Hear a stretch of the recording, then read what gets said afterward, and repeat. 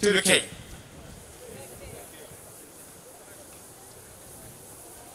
And if I may, to His Excellency, the President and the people of the Republic of the Gambia. Cheers. His Majesty King Charles III and Her Majesty Queen Camilla were enthroned as the sovereigns of the United Kingdom and its Commonwealth realms in England on 6 May 2023.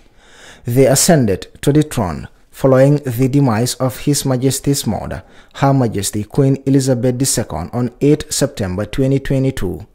A commemoration of the enthronement was also conducted at the British High Commission in the Gambia on Saturday, with the presence of eminent personalities such as His Excellency Mr. David Beltoff, the British High Commissioner to the Gambia, the Honourable Minister of Defence, the Honourable Chief Justice of the Gambia, and the Honourable Speaker of the National Assembly. The coronation represents continuity, stability, and service. Events today and over the weekend will also reflect the modern, diverse, multi-faith United Kingdom and particularly promote themes of youth, community, diversity and sustainability. I'm delighted that many of you here today reflect those themes.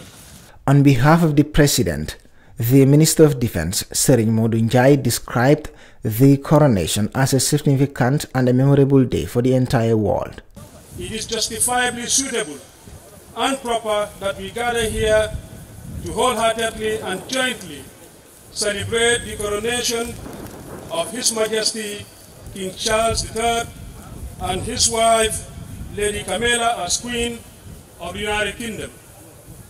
We would also like to seize this opportunity presented by this joyous occasion to commemorate the National Day of the United Kingdom. Today is a very significant and memorable day for the whole world and for us, the members of the Commonwealth family, of nations in particular. As part of the celebration, the British High Commission also organized a reception to honor the new King and Queen.